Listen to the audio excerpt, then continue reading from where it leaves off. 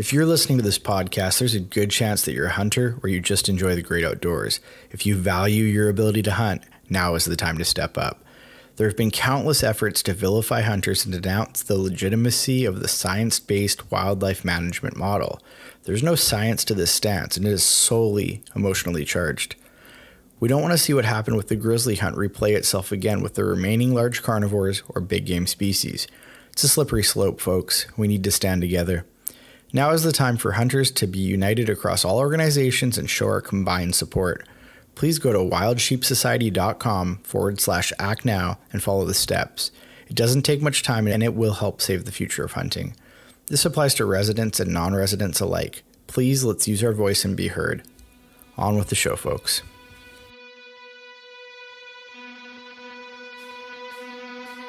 This is episode 16 of the Wilderness Locals podcast. On this episode, I talked with Mark and Curtis Hall from the Hunter Conservationist podcast.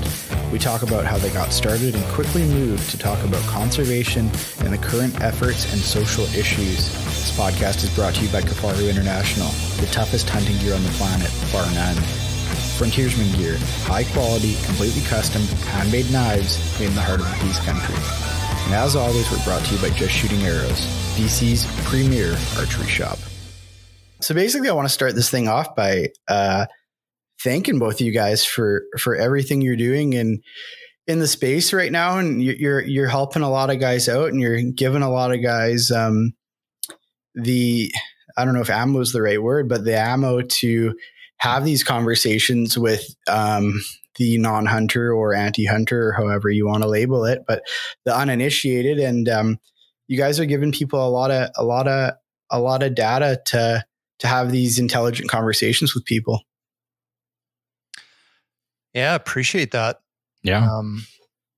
I mean, I kind of see it like we're providing a perspective, we're providing some analyses of, things that we're seeing, and, some balance to the arguments that are being presented out there, and, getting people to sort of see things a certain way. Sometimes things get introduced into the public forums in a very nuanced way, the social license to hunt thing. And so we're kind of, raising the flag on those. And, there's a lot bigger network out there, behind this than maybe people think. And there's some comfort in that.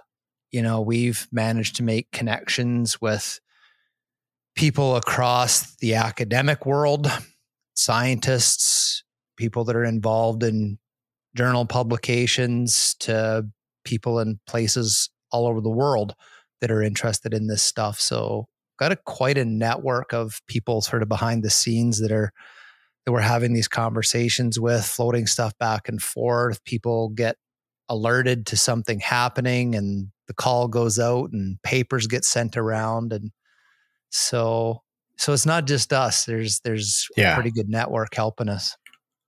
Yeah. I mean, with this latest Wild Sheep Society call for action, I mean, I sure notice a lot of guys picking up the slack and getting in there, guys that you wouldn't normally hear from.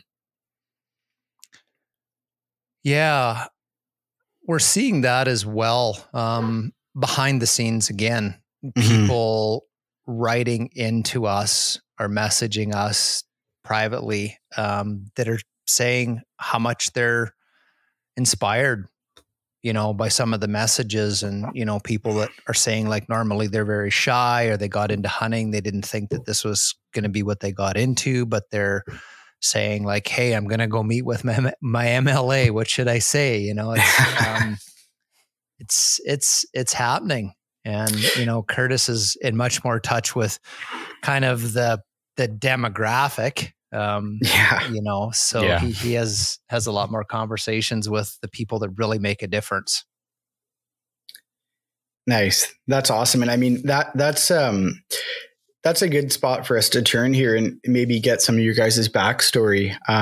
Cause you guys do so much. And like I said, you guys give everybody so much ammo, but what brought you guys to I guess what I'll get there, but I kind of want to hear about the evolution of the Hall Boys journey here.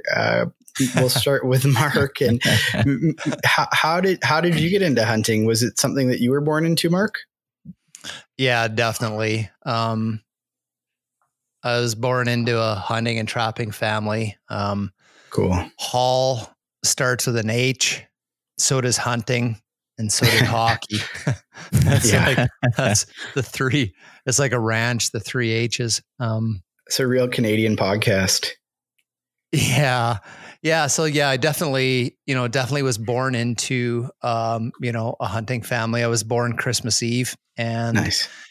The very first possession I ever had in the world was a toy hunting rifle that my grandfather brought to the hospital Christmas Day when the family saw me for the first time. That's awesome.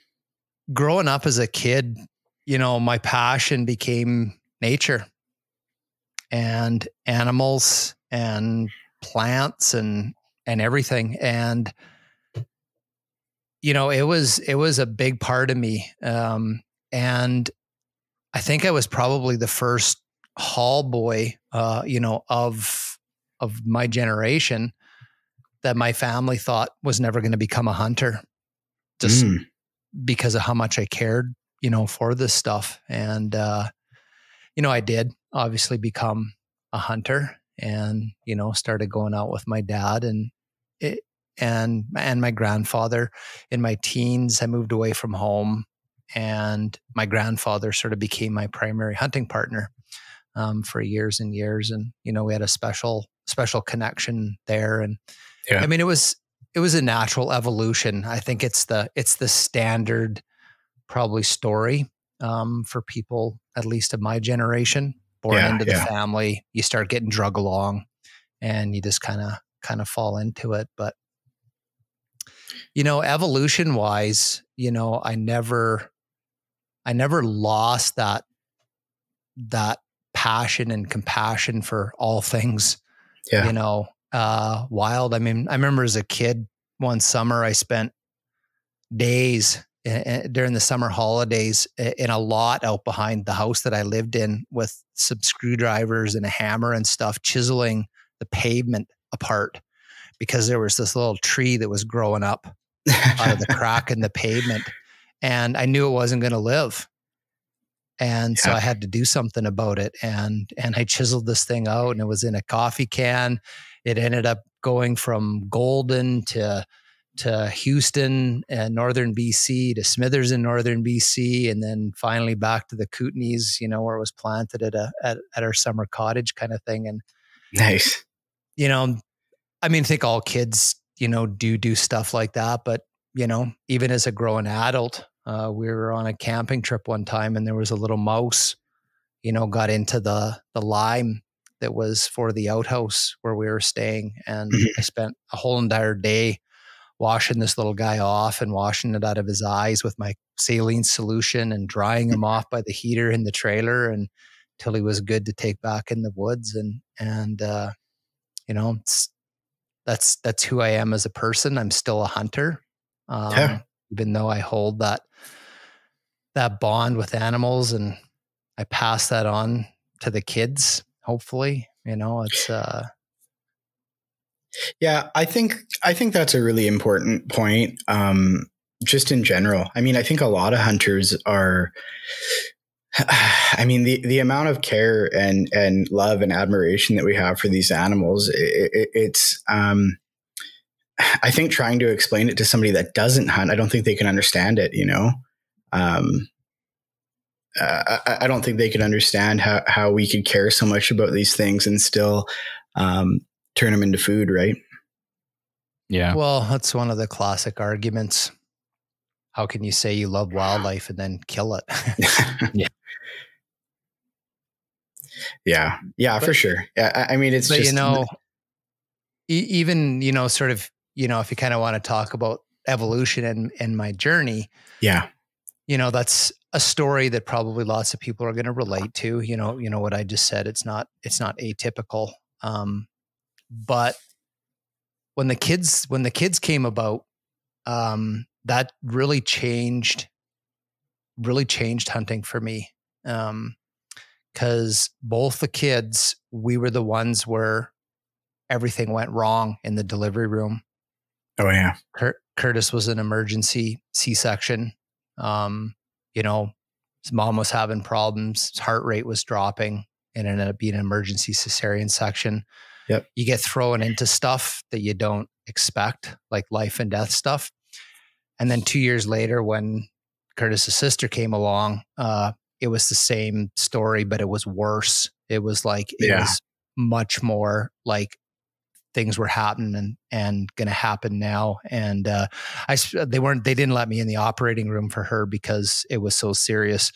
And, you know, I did the dad thing where I sat out in the waiting room for 2 hours, not knowing if either of them were alive. And several months later, I kind of had, I don't know what you call it, a flashback, or just all of that pent up fear struck me, and kind of had a big breakdown. And from that point on, I really had a trouble with the whole life and death thing.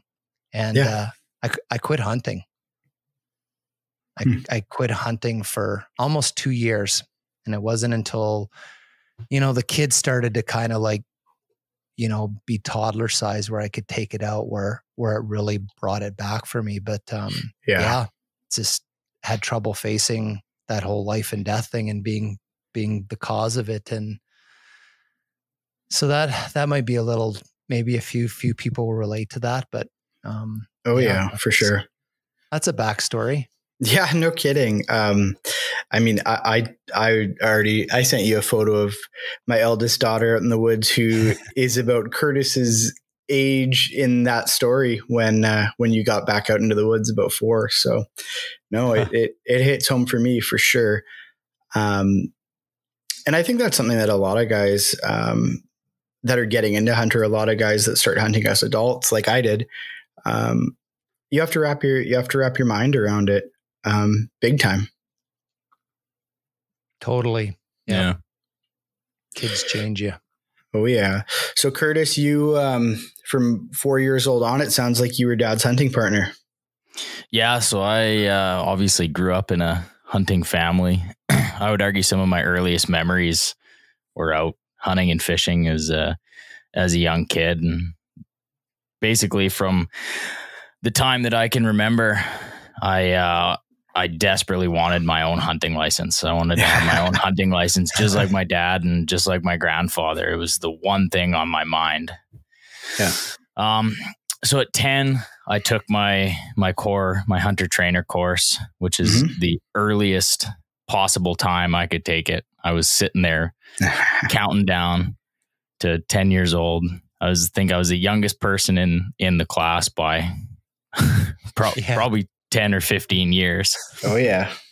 And anyway, so I took my course, and to this day, it's still more, I still remember that feeling of excitement more than when I got my driver's license or my high school or my college graduation. That moment walking out of the exam, holding my at that time, it wasn't a FWID number. It was your just your hunter's number, but holding that and walking out to the truck was the most exciting day that, you know, I still don't think I've had a day where it matched that level of excitement. He was not going to hunt under the youth license. There was just no way. That's awesome. How old are you, Curtis? 25. 25. Nice. Cool. So I'm between you guys in age then. Cool, man. So cue the adventures of Curtis and Mark. You guys are from the Coots, right? Yeah. Yes. And there's lots of hunting in the Coots. So there must be some good stories there that stand out to both you guys. Oh man, how long you got? yeah, exactly. Right. Years and years of hunting season. So, Mark, your profile picture on Instagram, you're holding the bugle tube to your face there. And, you guys live kind of last year. There you go. You guys live in sort of what a lot of people would argue the heart of elk country in BC. And Curtis, you were a young guy that your dad was taking along at one point, so maybe you guys got into some elk. Yeah, we've bumped into a few here and there. Yeah. So do you want to maybe talk about your first elk you got on the ground or something like that? Yeah, so the first, actually the only elk that I've ever got. Nice. I actually had I drew a cow elk permit. We had back when we had our cow season. It was for the Rocky Mountain Trench, an area we call Zone X. So it's basically in between the front side of the Rockies and the start of the Purcells. It kind of runs all the way down up from the States all the way up. And it was below 1,100 meters. And we used to go out every September, kind of the whole family, and we'd camp out in an area, and kind of not the elk hunting we do now. It was very much like you'd go out for the morning, putt around, come back, hang out at camp, play some cribbage, and then you'd go out for the evening. Definitely not the elk hunting we do now, where we're in the mountains at the end of the elk hunting trip. You've lost 15 pounds in sweat. Yeah. A little bit more mellow, but we were kind of sitting over, looking over this little kind of lowland area, and right towards evening, and herd of elk came walking out, and we were kind of watching them, trying to pick out the cows from the calves, and because we didn't want to shoot a cow with a calf or shoot a young calf. So anyways, we were kind of sitting there, and I'm all lined up, and my dad's like, okay, he's like, whatever, the third one from the back, he's like, that one looks like it's a 1.5 year old calf. It's not a cow, it doesn't have a calf. That'll be the one. So anyways, pulled the trigger and went up, and couldn't find it for probably an hour. It was into dark. I phoned everybody up, and this was kind of the first time that I'd shot something and it hadn't gone down right away. Oh yeah. So anyway, we had the whole family out there, and we're all looking around with headlamps and flashlights. And I remember walking and I was just kind of thinking, I'm like, man, I smell elk. And all of a sudden my one uncle was like, hey, we got an elk over here. Great shot, but even with a good shot, it kind of goes a little further than you're expecting. And big sigh of relief. And that was my first elk. That's awesome. So you guys are getting after some big mountain some big mountain hunts now, it sounds like. Yeah, definitely, especially the archery season. The early archery season for elk is kind of the destination elk hunt now. For us, it's just awesome. It's an amazing time to be out there, especially in the high mountains, because virtually nobody hunts elk, in the high mountains in the back in the archery season. So it is truly you're just by yourself back there, and the elk populations are down here in the Kootenays, but it's phenomenal in places like just bugling every day, bulls, it's epic. And I think making the transition from rifle hunting to archery hunting causes you to be a completely different hunter. And your bubble drops from this entire basin or this entire draw to from here to that tree. That's your sphere of what you're hunting in. And it really forces you to become, a better hunter. And one of the really cool stories I kind of have, and this is an evolution in hunting that until you start I'm 54. But my understanding and my way of interacting with animals and hunting in the outdoors has changed as I get older. You tend to reflect and look at things quite differently. And I would actually sort of say in a spiritual way. Yeah. And things have really changed for me in the outdoors to the point where, like, I honestly feel like things that are happening in my relationship with animals out there is for any better way of describing it is like it's not of this world.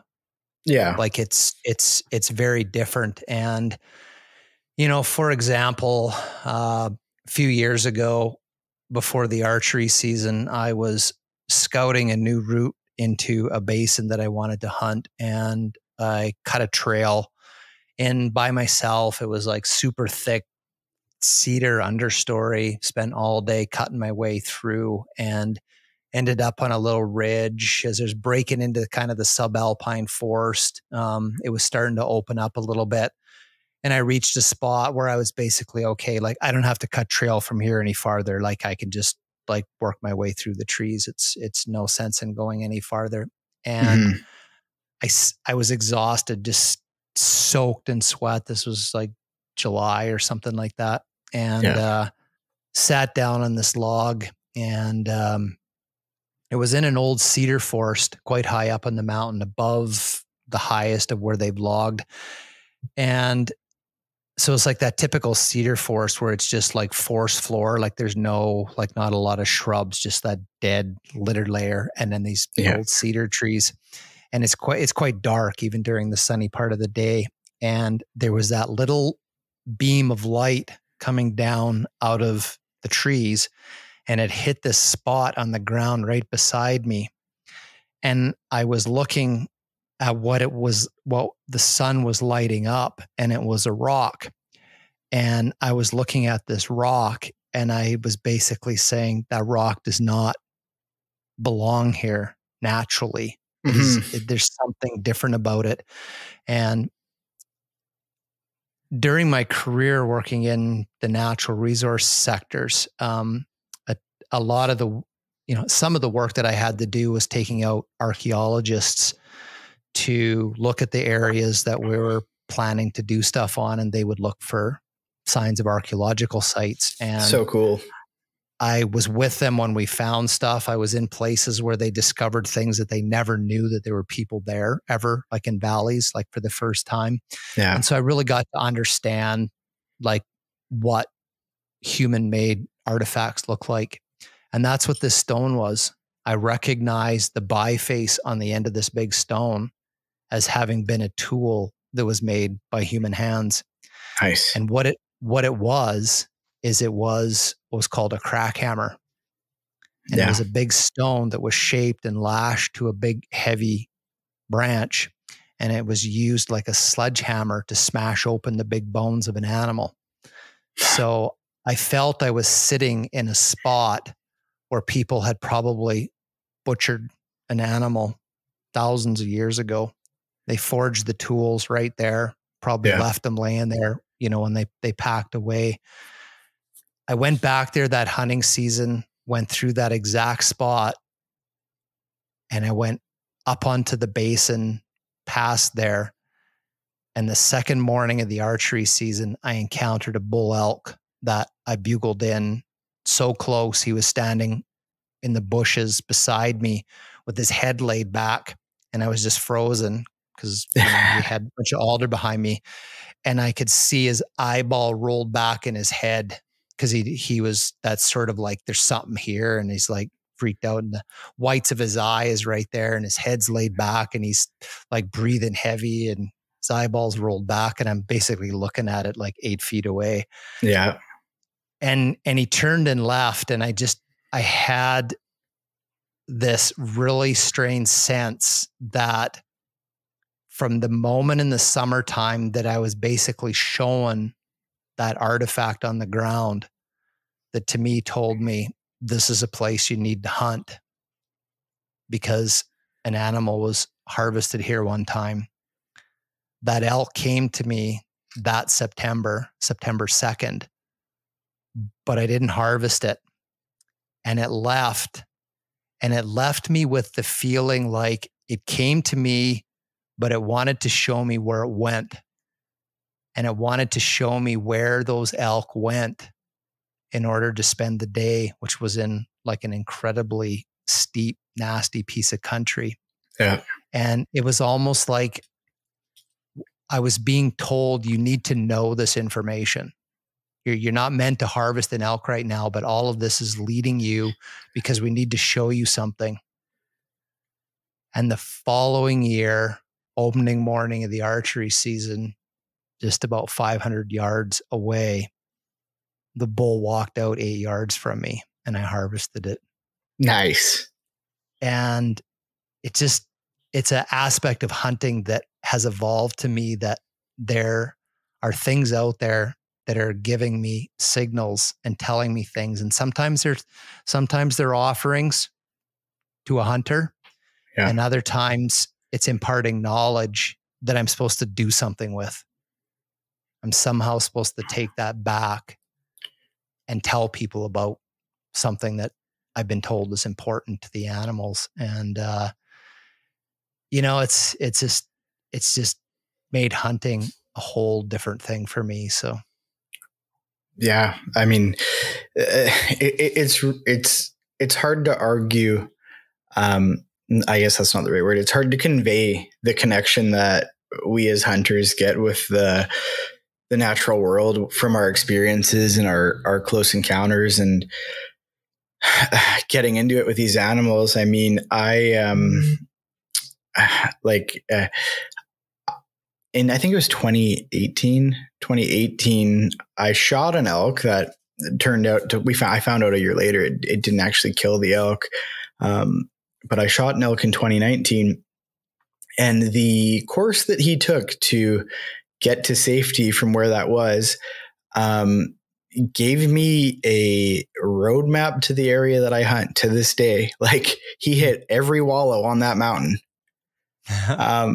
And it's like, it's not as beautiful as your story, but, man, it's crazy. The connection to that area now. I honestly have a hard time hunting elk in any other area, because I'm like, I gotta go back there. I have so much invested, and I have such a strong feeling about this place, you know? And I think that's the key thing, when I've shared this story with people before. I think you just said it, you have a feeling. And what I tell people is just, you have feelings when you're out there, like sensations, like something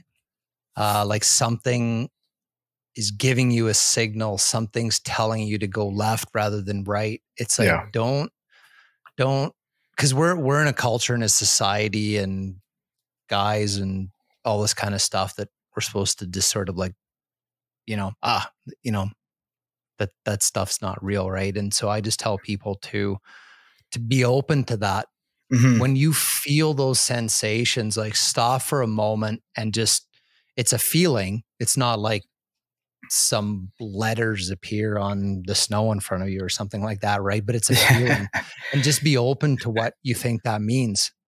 Because I honestly believe there's something so ancient in the relationship of hunters and wild animals that I do honestly feel in some way that sometimes some of us are meant to be a conduit between the two worlds.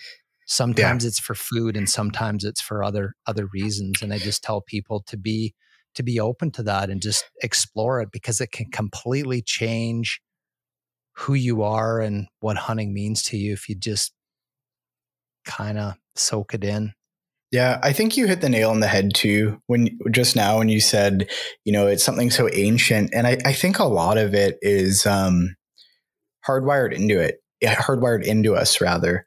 I mean, there's definitely people that get into these areas and they know what to do without thinking about it. My hunting mentor, Ronnie, is like that. We'll go into spots that he's never been to before, and like, he just knows what to do.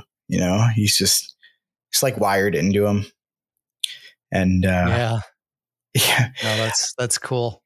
That's very cool. And the other component of it too, I think, is a lot of guys like us that spend a lot of time in the woods, you start to get that connection with the natural world, whether it's, spiritual or whatever. you start to understand how stuff works. You know, even if you just go out there and hang out, you know, you learn stuff. Oh, Yeah, absolutely. Yeah. Yep. And Absolutely. if you pay attention, I've started doing it the last few seasons that I've started paying more attention to those kind of gut feelings you have. And the amount of times where you have that little thing, you'll be like, you'll be sitting somewhere and you'll kind of look over and you'll be like, I should be sitting over there. Yeah. But it's like, no, I'm just going to sit here. And then sure enough, something happens, something comes, steps out, and you're like, oh man, if I would have been like right there where I had that gut feeling, like I probably would have had a successful hunt.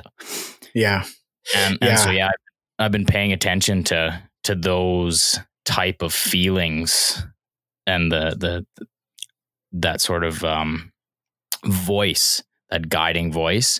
And if you really start paying attention to it, it's actually unbelievable how many little situations like that you're just like, you know what?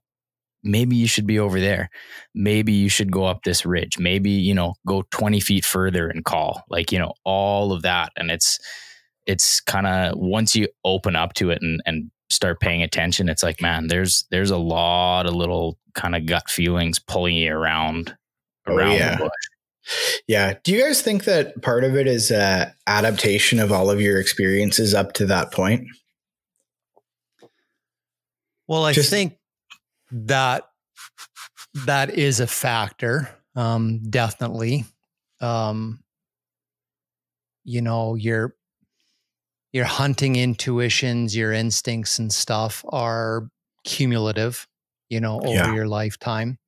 You do, like you say, accumulate things, and you go into an area and, you know, you read the situation, whether it's like weather, time of the year, whatever, and you just have a certain kind of intuition that it's sort of like, you know, over there, or wait down here, or something like that, or let's work this piece of area. Yeah, I think there's a lifetime of built up mental model. You kind of gain the tools and the experience to allow you to be in the right place at the right time. But there's still just those offside moments where it was like, it doesn't matter the experience of a person or anything. You're like, that was just too coincidental or too fluky to be like, to be like my skill or my knowledge. Like my girlfriend got her first whitetail buck this fall. Nice. We'd hunted a few days and we kind of just were bummed out the one morning.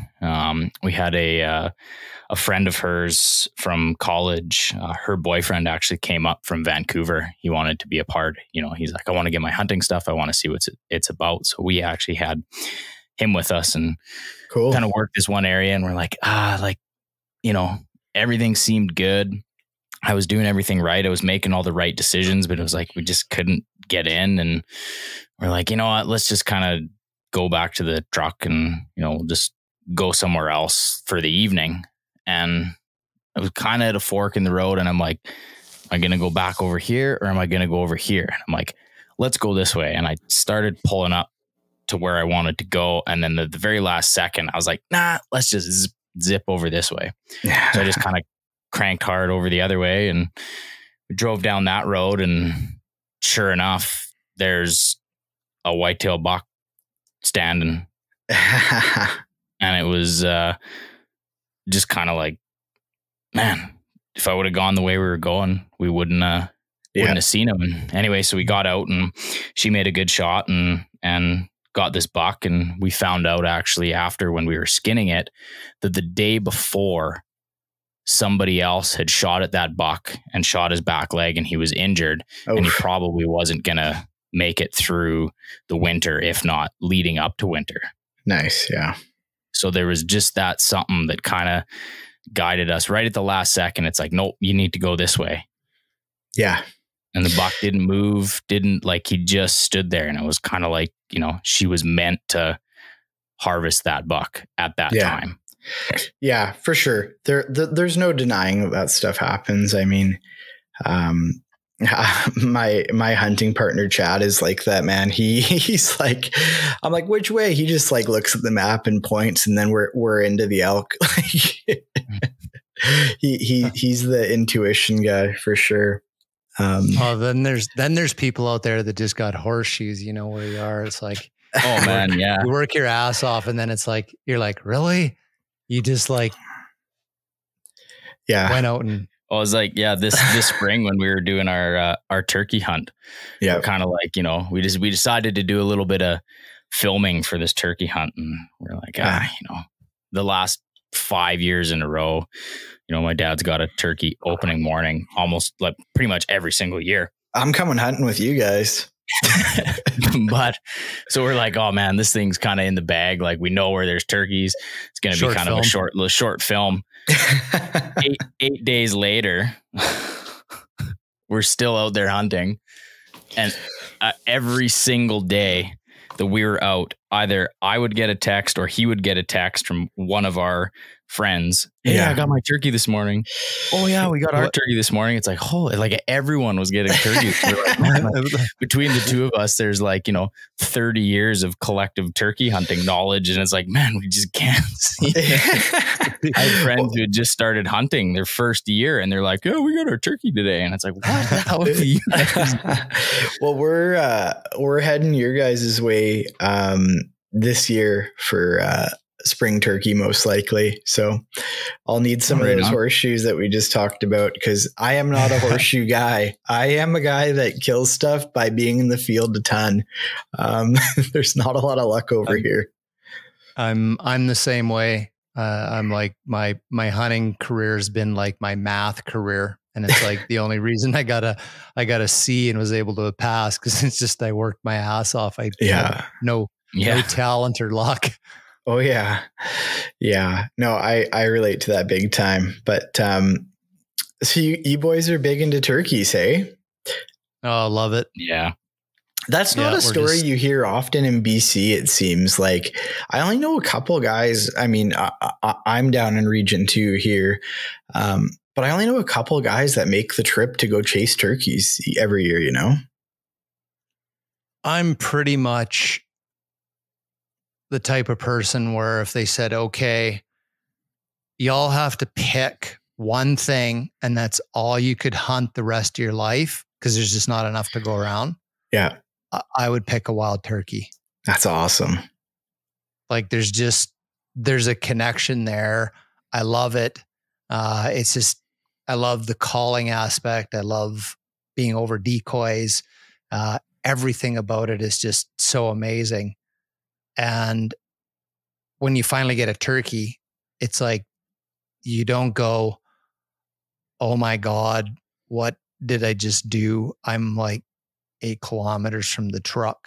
You're just like, oh yeah, I'll just carry it out. Right. Like it's 40 pounds. That's awesome. The last bull elk that I got in the archery season was 2 days to get it out of the mountains, right? So worrying about grizzly bears when you go back the next day and stuff. Where turkeys is just like, whoop, away we go. Yeah. But no, I absolutely love it. So we got a turkey film coming out here pretty quick and a turkey hunting workshop. So well, I can't wait for that. I might have to figure out how to get to your turkey workshop. So it's going to be online. Well, I'm online, so that's perfect. I'll be in it. So will Chad and Wasey. Listen up, boys. We need to learn.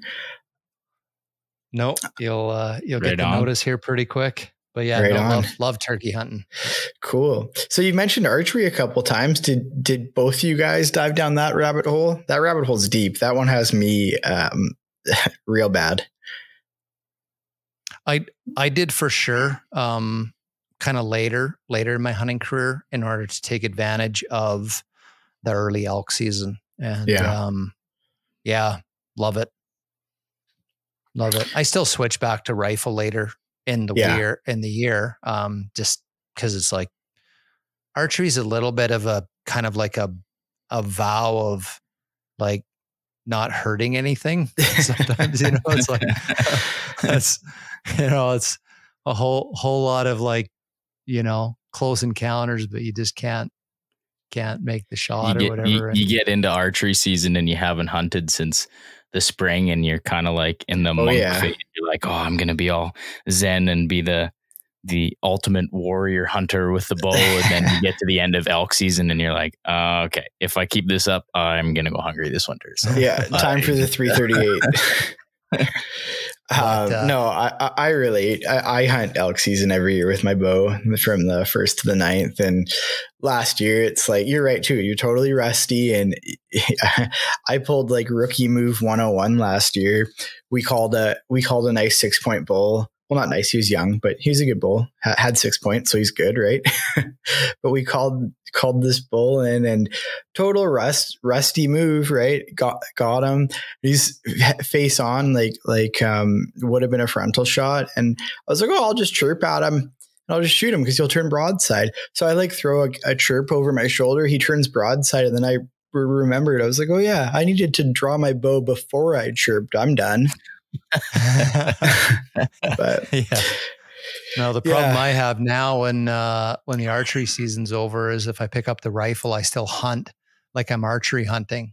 So I'm still trying to get myself into positions where it's like 20 and 25 yard shots. Yeah. And it's kind of like, I'm like, what's the point of having a rifle with a scope on it? Well, I relate to that big time. I mean, I spend most of my time hunting with a bow. And last year I did a hunting trip with my hunting mentor, Ronnie, that I mentioned earlier. And we were in big open country and working the glass. And we get in on this nice 4-point that I ended up killing. But I'm like, looking at him, I'm like, we should circle because of the wind. He's looking at me. He's like, what is wrong with you? Circle because of the wind? Get like within 200 yards and kill that thing, dude. I'm like, oh yeah, right. I don't have to sneak up to 40 yards. Okay. Yeah, no, it's it is a big mind shift. That's for sure. Yeah, no kidding. So from, so there was obviously, at some point you guys started, the Hunter Conservative, I'm sorry, my tongue's all tied up here. The Hunter Conservationist. How did that come about? Who started it, and what's the story there? Well, you kind of started off with writing those few articles a couple years before we kind of kicked the whole thing off. Yeah, that's right. That's right. What did you call it? The Articulate Hunter? Or no, it was still like called. It was called Hunter Conservationist.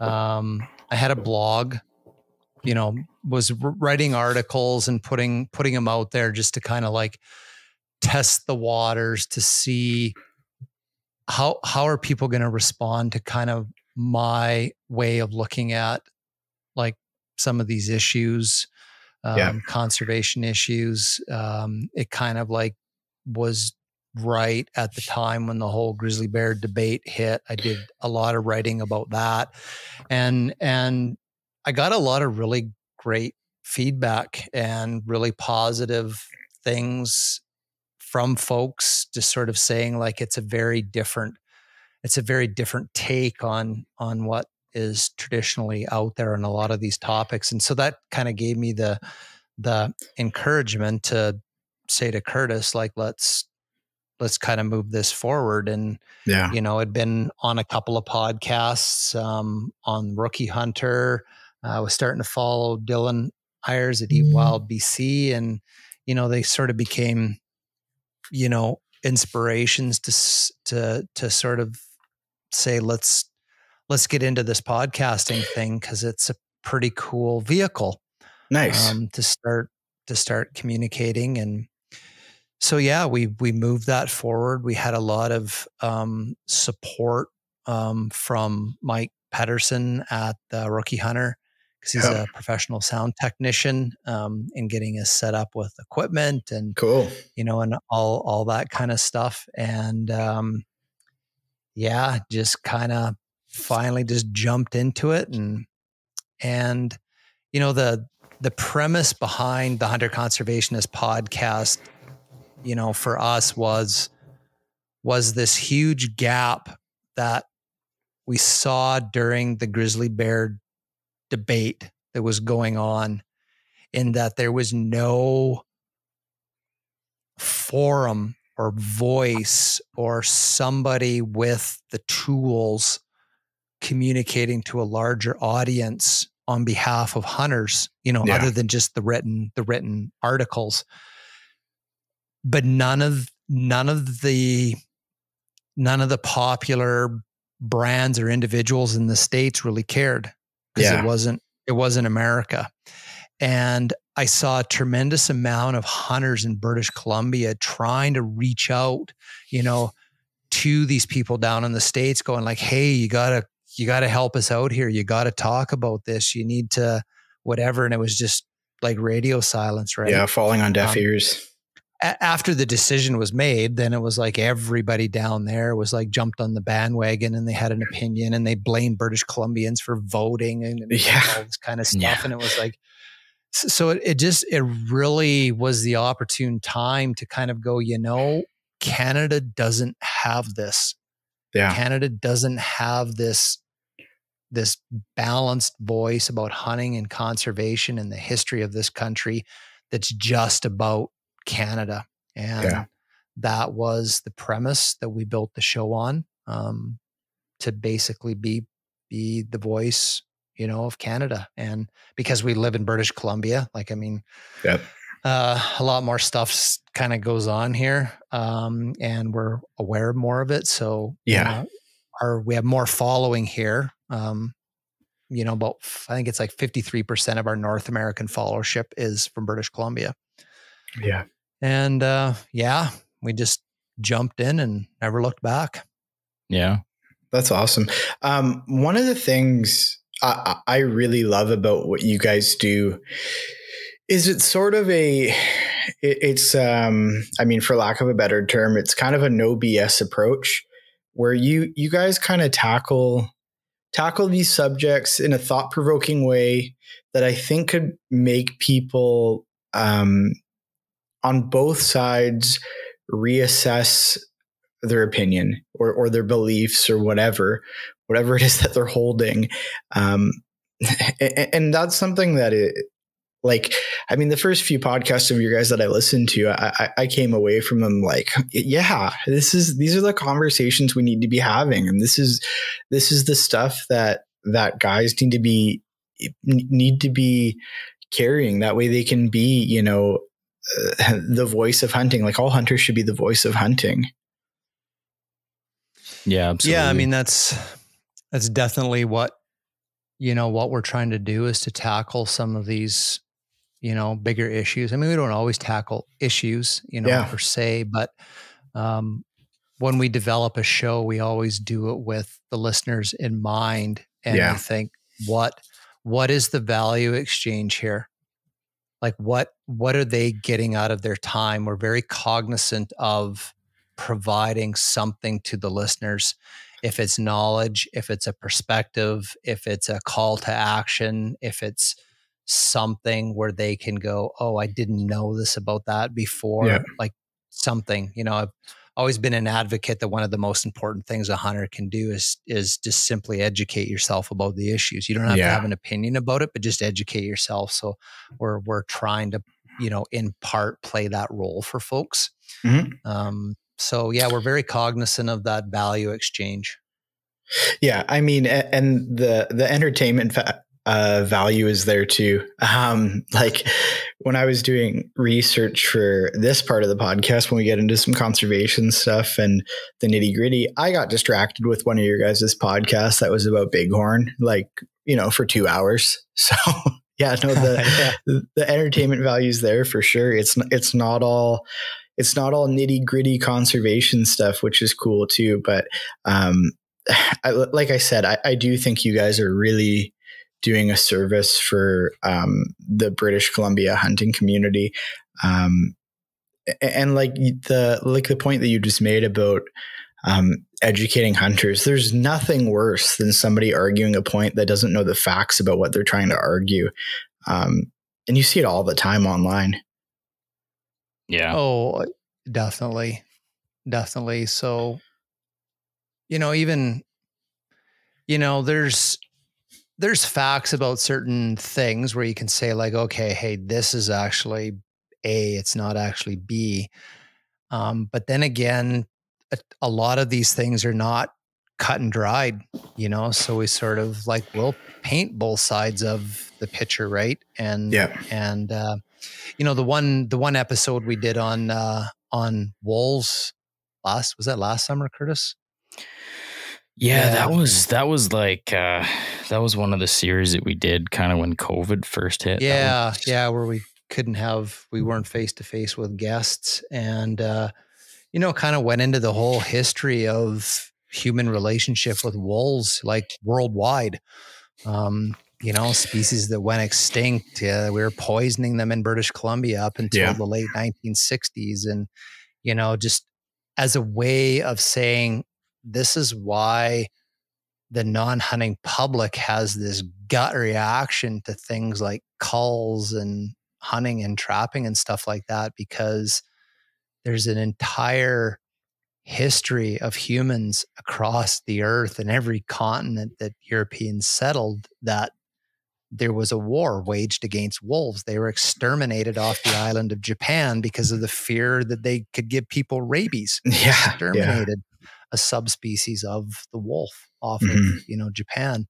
And so it was basically to just sort of say, like, can you understand why people have this reaction to like intensive wolf management and caribou recovery zones? And it's like, it's a raw point in human history, the way these animals were treated, because there was attempts to eradicate them, and some places they were successful. And then on the other side is sort of like, okay, well, like, let's, sort of talk about like, wolf dynamics and predators and why people like to hunt them and stuff. And, that episode, we literally had exactly like you said.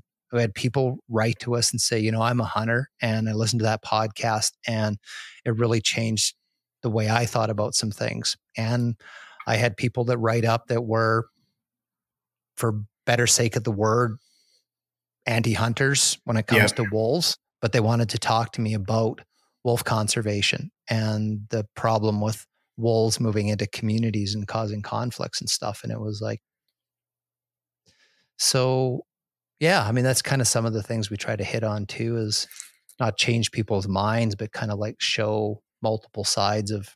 Yeah. I mean, and that brings us to an excellent segue. And I don't know how long I have you guys for. So if we start going too long here, just let me know and we can kill this thing and we can get back together again soon. But no worries. That brings me to kind of a good segue with sort of where we're at today. And I'd love to hear more hunting stories from you guys. And that's kind of what we normally do here. But I feel like it would be a major value add to talk to you guys about some of this stuff that's going on right now and some of this stuff that is circulated through social media, and to try to give some understanding to some of the lay folks like myself, who haven't maybe taken as much time as they should have in the past, or maybe just haven't had time to look at stuff. So like right now there's the latest Wild Sheep Society call to action, which I think is a response to the paper that I had sent you. And I think you actually did a video on that paper too, right, Mark? Yeah, I did some videos in advance of the publication actually coming out in the journal. Yeah. I think Robbie from Blood Origins referred to it as, what do you call it? The Daramont problem, which was the author's last name, right? Yeah. One of the authors, there was a few authors on it. Yeah. He put out his analysis of the paper and the dangers that he saw in some of the themes that were being promoted in it as well. So he's a great thinker. Yeah, it's a pretty clever paper how it was put together. So when you read it on the surface, on your first pass of it, it doesn't seem very, doesn't seem to be waging a war. And then you kind of get down into the nitty gritty and you look at the vernacular and you look how it sort of poses stuff and it starts talking about social license and the need to stop trophy hunting in order to keep hunting for meat being socially acceptable, right? Yeah. Yeah, I mean, there's definitely some ideologies there that I think, a hunter can accept, because we've seen it unfold a lot, almost every week right now, that there's consequences to hunters' inappropriate actions in the public forums, right? Yeah. So from that respect, society's acceptance of hunting is the social license contract. There's certainly, no doubt about it. Mm-hmm. Social license was taken away on the grizzly bear hunt. There's no doubt about that. Hunters have to accept a lot of the responsibility for how the public perceived what the hunt was about. That led up to that. But then there is the paper fits into like what I think is a bigger.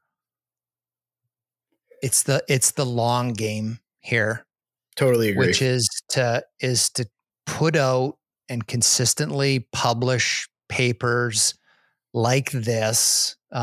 Typically the essay articles, which are reviewed for the elements of a logical argument, and that an author's putting forward some evidence to support their argument, but it doesn't go through the rigor of a peer-reviewed primary science article, because no data is being presented, and conclusions, being drawn from a unique data set. So these papers are somewhat easy to put out, introduce some concepts that just start to introduce language, to plant seeds, to slowly kind of like build one thing on top of the next, and successively build up this bigger and bigger volume of information that's supporting a particular perspective. In this case on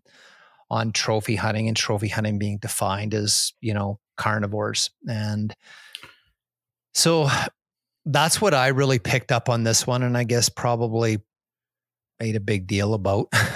And sort of like face value, maybe it didn't seem like a big deal. It's like, but what I saw in that was the little seeds are being planted, the slight shift in language, the narrative and stuff, knowing that organization in BC publishes these papers. They actually sometimes have press releases prepared for when these papers come out in the scientific journals, and they're in news outlets clear across the country ahead of time.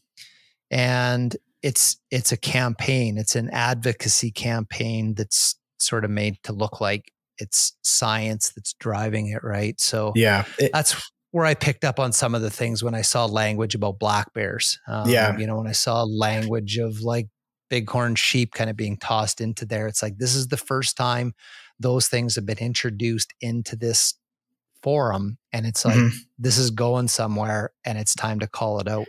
Yeah, it's another stroke of the knife in death by 1,000 cuts, right? Well, yeah, I mean, people have been using that analogy, and whether or not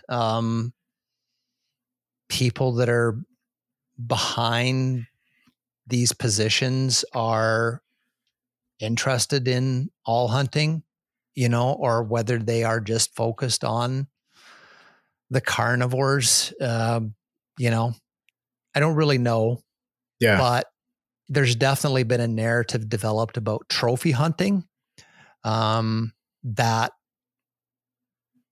goes beyond carnivores, and it goes to large antlered, large horned animals that are, purposely selected, and hunters seek them out for for these reasons and motives that are not for sustenance, that gets defined as trophy hunting and it gets labeled as bad. And so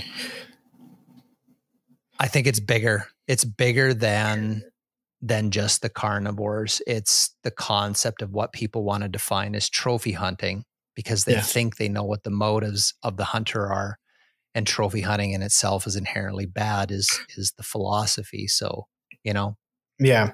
So a point I'd kind of like to touch on and get your kind of thoughts on, we say trophy hunting in air quotes a bit, right? Isn't like doing some of these cat hunts and, these other things, isn't there a place for that in the conservation model with managing these species? I mean, can't they easily be called conservation hunts?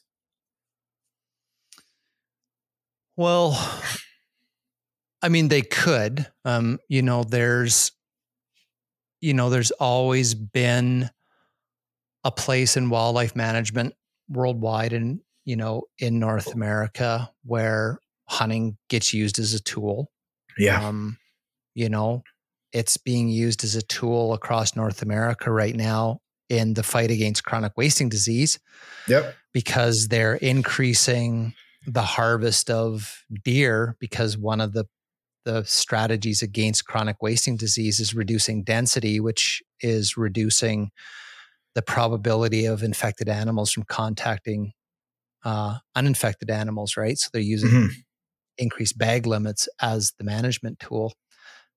Predator management, there's some tools, that hunting is used around that, but I'm also a realist in the sense that a tremendous amount of wildlife management, whether it is for predators or whether it's for ungulates, they're being managed because people want to hunt them, and they want to hunt them for their own personal reasons. And they like to be able to have enough out there to have the hunting experience. I don't honestly believe that everybody is out there hunting because they believe they're a management tool. Yeah, no, I 100% agree with that. I guess more what I was getting at was from the, biologists or the writers of the regulation. When they're considering what's harvested every year, are they looking at it like, this many cats might get taken out of this area? That would do good. That would do bad. Well, there's definitely that is a management factor for sure. Here in the Kootenays, we saw a change in the cougar seasons a number of years ago, 5-6 years ago or something like that, where cat populations were getting really high. We were seeing sheep or cats that were camping on bighorn sheep herds, and, kind of like every other day, like, they were taking a sheep down. So when you got herds with 40 or 50 sheep in them, like, you do the math over the course of the wintertime, like it was a real thing, right? And mule deer herds that were still trying to recover, elk populations that were depressed, they were trying to recover. And so, they were looking at the numbers of cats that were being harvested, the time that it took to harvest the cat was going down, which is an indication, another indicator, a metric of high cat populations.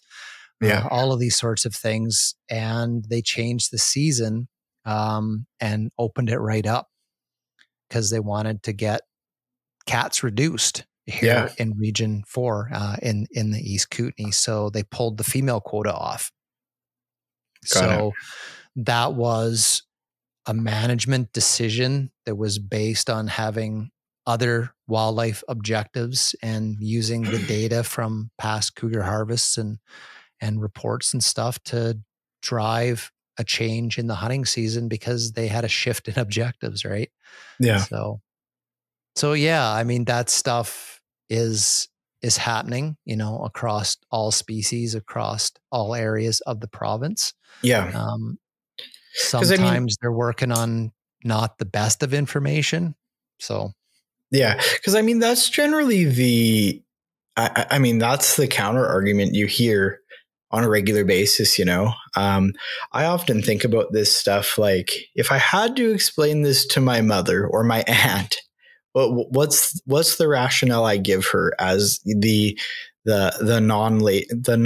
non-hunting opinion, that lens, you know what I mean? And the reasoning behind it, you often hear people go there, right? Yeah, and that's the $1 million question on some of these hunts that we have in the province, right? Like it's trying to articulate that to the non-hunting public in a way that resonates. Yeah. And I don't think hunters have done a really good job. They didn't do a good job during the grizzly bear debate. No. That's for sure, because everything that was being put forth obviously didn't change anybody's, opinions about anything. But, the grizzly bear hunt as the example was hunters were not able to articulate why they wanted to or did hunt a grizzly bear. Yeah. Personally, what was the personal story, the personal motives, the personal reasons? People, the most part, I saw people that could not reach within themselves and explain that to others, probably because they didn't know themselves why this was important to them. So you saw a lot of arguments out there. It's like, well, the big boars, they kill the cubs. So when you take the big boars out, then you're actually saving cubs. And it's like, well, almost half the provincial harvest every year were sows. Yeah. The average age of the boars was quite young. So there were things like that. And it's sort of like, well, grizzly bears are serious predators of, moose calves and stuff. So you got to keep their numbers down. But our management system was designed so that hunting never caused a population decrease. Yeah.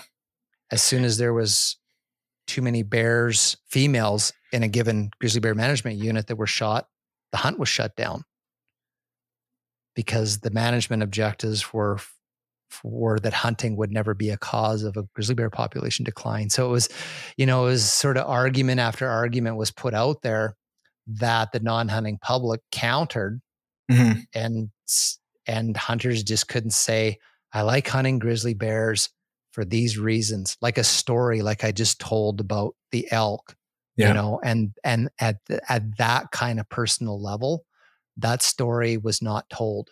Yeah. And yeah, it's part of what we got to get better at. Yeah. So looking back, what are we coming up on? That ban was in 2018. So neither of us are any good at math. So whatever that was, looking back at that now in retrospect, do you think there was anything that us as the hunting community could have done differently to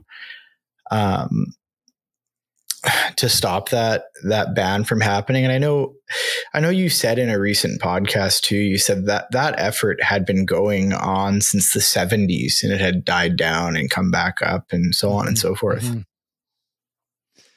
Yeah, absolutely. And I do believe that was probably one of the failures in assessing what were the causes of those movements back in the 70s and the 80s. What were the questions? What were the narratives? What was the non-hunting public not accepting of the science, the fact that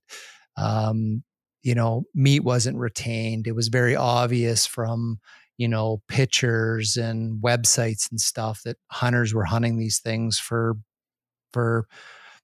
skull measurements and taxidermy mounts, there was no conversation whatsoever about the meat, the food value, the nutritional content of the wild game, packing out, bear meat, all this kind of stuff. There were people doing it. Yeah.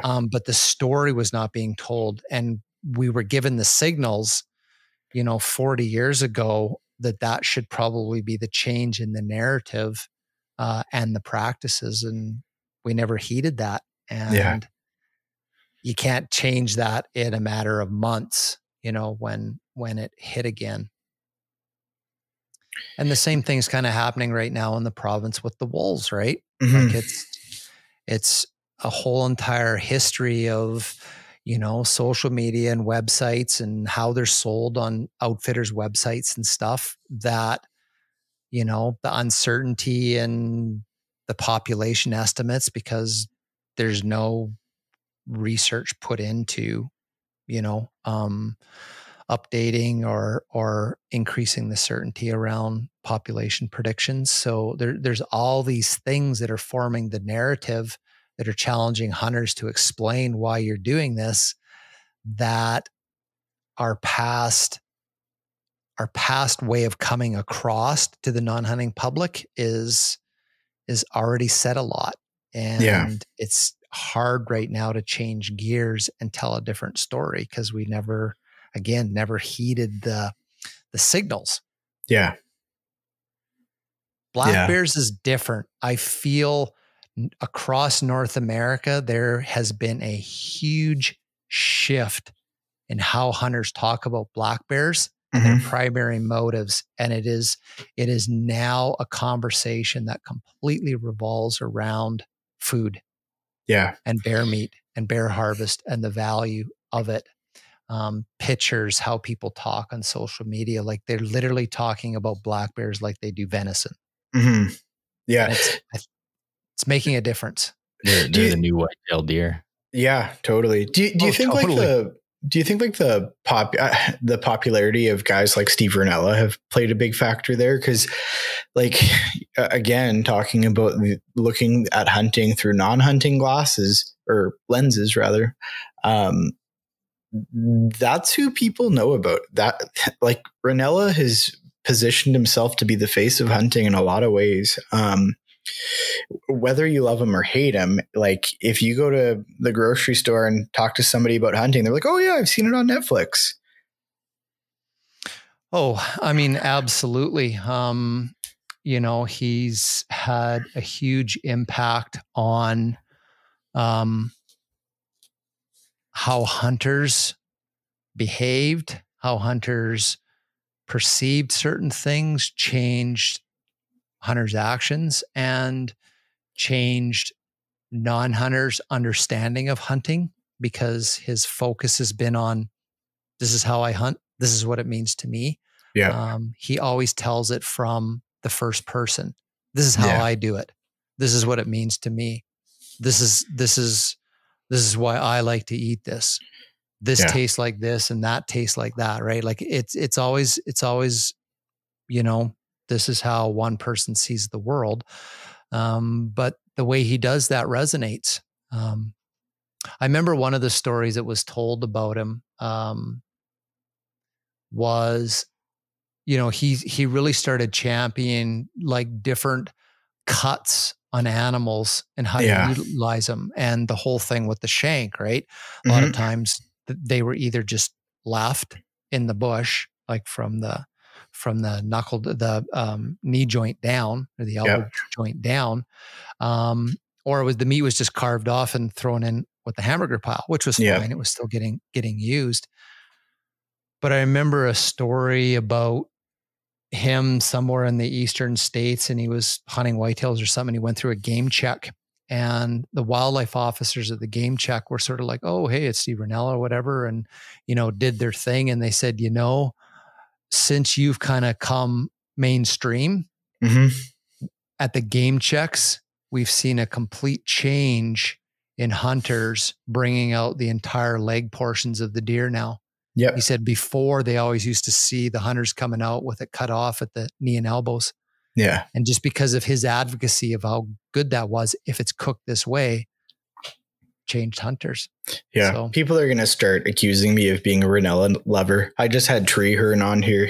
I think he's the episode before you guys, and we got into a Ranella conversation. So I definitely don't want to go down that rabbit hole too far, but I think the important thing there is it shows you the power that one person can have.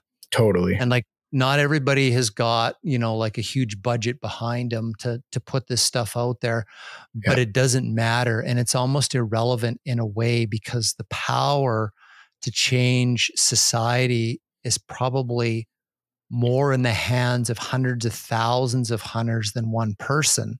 Yeah. Because they're learning how to tell a story and to tell the hunting story differently. Yep. And if he were run over by a bus tomorrow, but everybody sort of said, this is how he tells the hunting story, and that's how everybody told their hunting story, even though it would be slightly different, the trajectory of where the future of hunting's going would probably go in a better place. So, yeah. And that's sort of where I wanted to take this with, bringing up Ranella and then bringing up kind of the individual accountability of the image that everybody's putting out into the world. And I mean, the listeners of this podcast are going to start getting tired of it, because it's almost every episode I bring it up. And it's like, I don't know, it's like my way of subliminally messaging to people like, hey, the image that you project into the world is the image that becomes people's reality, right? Like, people's perception of what you're doing on social media is what they think that you do. And it's just like, if we can do stuff on social media that is helping our cause and not hurting it, like we could refer to the lady on Vancouver Island that got this wolf thing kicked off. If we're all putting our best foot forward, we're going to be in a lot better shape, right? Yeah, well, it's, I remember a coworker one time said something to me that kind of stuck.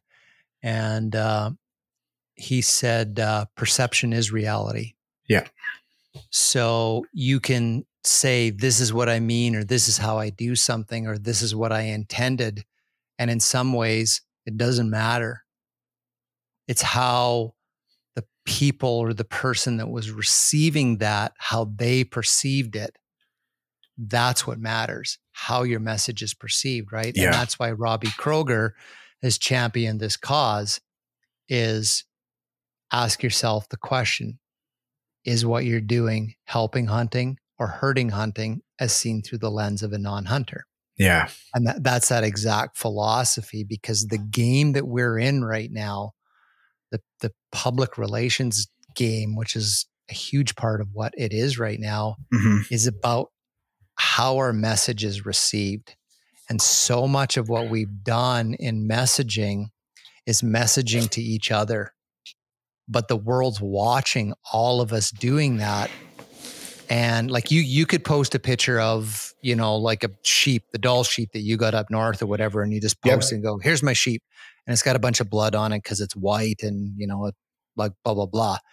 And you can just say like, man, this was like the hardest thing I've ever done in my life. And it's like, we all know what you mean. Like, we can feel that. We know that experience. You don't need to show us that experience because we know what you've just been through. But to the non-hunting person, they don't.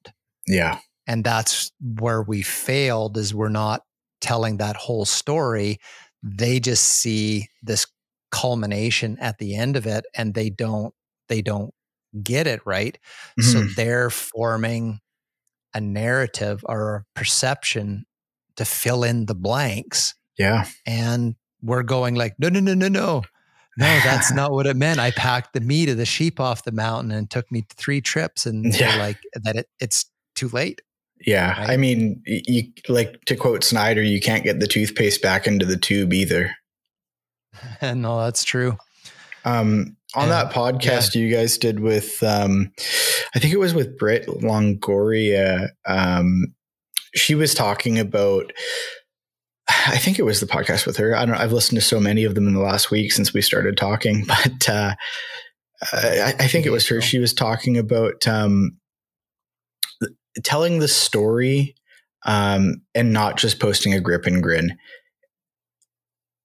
She was talking about, showing the, it was specifically about hunts in Africa, and she was talking that was about Robbie Kroger. Oh, was it Robbie? Yeah. On episode 40. So he was challenging hunters to think about what that end result of a hunt was. Yeah. What was the tangible outcome? Mm-hmm. And one of the things that's causing us grief with social media and hunting is the defining moment of the hunt is the grip and grin. And so he's challenging hunters that if hunting means all these different things to you, and it is more than just that animal that you got, yeah, then figure out how to show that so that someone who isn't a hunter gets it. And he used the example of like a hunter that went to Africa and harvested an elephant. And he said, rather than the defining culmination of the hunt being the picture of the hunter with the tusks, it was with the chief of the nearby community who said what the harvesting of that elephant meant to his people. Yeah. That was, let's just call it, that's the trophy. Yeah. So he's challenging people to look for that thing that's so important to that hunt. It's almost like, if you went on a hunt and it was like the epic hunt of your lifetime and you did not get anything. Yeah. That is still maybe your most memorable hunt. How would you show people that without an animal? And it's sort of like the hunts that you get an animal with still have that somewhere in that hunt. And it's like bringing that to the forefront of our story is what Robbie was challenging us with. Yeah. And it'll, I mean, conveying our stories that way will truly change the perception of hunting. I think, like, when I was listening to that, I was just nodding my head, recently on here, I had the owner of the archery shop that I deal with, Lucian, who happens to be a South African guy too. And he's not a hunter. And the first thing he said when we were talking is he goes, "Oh man, I really like your podcast." It's like in the first minute of the podcast, he goes, "I really like your podcast because you guys are showing what it takes, like how much work these guys are putting in, and how I don't think he used the word trophy, but I think he said like the payoff at the end of your season is not even just the animal in the freezer. It's the long story of adventure and experiences and hard work and effort building up to it. It's not just meat in the freezer, right?" Oh, absolutely. And, one of my favorite books is called Meditations on Hunting, and it was written by Jose Ortega y Gasset, Spanish hunter philosopher. Wrote it down. Wrote about hunting, and he has a really good narrative in there that explains what hunting is. Nice. And basically, he said, sort of paraphrasing, that hunting is what one species does to take possession of another species, or what individual does to take possession of another species. That's what hunting is. Yeah. You're taking possession of another living thing. And he said, hunting doesn't actually always culminate in the death of the animal that's taken, because throughout human history, that's how animals were domesticated, is hunters actually took possession of the wild animals and brought them back alive. And that's how we started to then change them to domestication through breeding and stuff, right? So he said that was still hunting. Yeah. Taking possession of the animal. And the reason that that's always resonated from me is because the whole notion of trying to define hunting by all of these different things. You're a meat hunter, you're a trophy hunter, you're a this hunter, that hunter, a selective hunter, or whatever. I'm like, there really is no such a thing. Yeah. Because the purest form of the definition of hunting, which is, in my opinion, is gase, is hunting is what one thing does to take possession of another. If it's to eat it, if it's to take the fur to keep warm, if it like the reason, the motive is different for every hunter, but the act of hunting is simply that. And then he also went on to say, the hunt is not hunting. The hunt are the traditions and rituals and activities that the hunter undertakes while hunting. And it's usually those traditions and rituals of the hunt that are the most meaningful to the hunter. Setting up the camp, going out, going to the same place, the sunrise in the morning. That's the hunt. Hunting is what you do when you take possession of the other thing. And it's like, so that's when we tell the story about the hunt. Yep. Is different than the possession picture at the end of it. Well, I mean, like when we trade hunting stories, when we're in camp or we're doing a podcast and I sit down with Curtis and Mark and we talk hunting stories, there's the perfect example of that, you know, about an hour ago here in this podcast. I asked you guys for a hunting story, and you know what? About 2 seconds of each of those stories was the animal hitting the ground. And we kind of glossed right over the animal and we talked more about the experience. And those are the stories that we trade. And there's no reason that can't be what we put out in the world either, right? No, absolutely. Yeah, absolutely. I mean, Curtis knows this because he used to love it when our families was in camp, because it's like everybody would sit around and they'd be laughing and reflecting on the old days and stuff. And there were all these stories in our family that had nothing to do with somebody getting something. Man, it's so true. Like I always bring him up. People are going to start thinking he's fake because I have to convince him to come on here. But Ronnie, my hunting mentor, I mean, I volunteer to go to work with him when we're doing out of town jobs and stuff like that, just so I can sit in the truck and listen to his stories, you know, like they're just hunting stories are the coolest. And they generally don't have anything to do with the animal. They're about getting stuck on the side of a mountain somewhere and living under a sheep tarp for 9 days and almost dying and everything else. You know what I mean? And see, in our podcast with Brittany Longoria on Monday, like we were talking about that, and storytelling is like the earliest form of human communication. So language was developed about 100,000 years ago. Yeah. And the way humans communicated when language was developed was through story. That's how information and knowledge was transferred, was through story. And story is, what'd you do today? Well, I started in the morning here and I went on this journey through the day and I ended up here at nighttime. That's a story. Began in the past, moves into the future, and it's got some point to the story. It has a lesson. It has a moral. And in storytelling, that was a matter of life and death, because through the story, you were saying, this is how I got the animal. So the next person could go, okay, now I know how to do it too. This is where I found good food. This is how I got through that mountain pass, like whatever, or escaped, you know, such and such. Story is genetically hardwired into the human's brain. And hunters, when they came back from the hunt, did two things. They told the story as a way of teaching others about what they learned on that journey.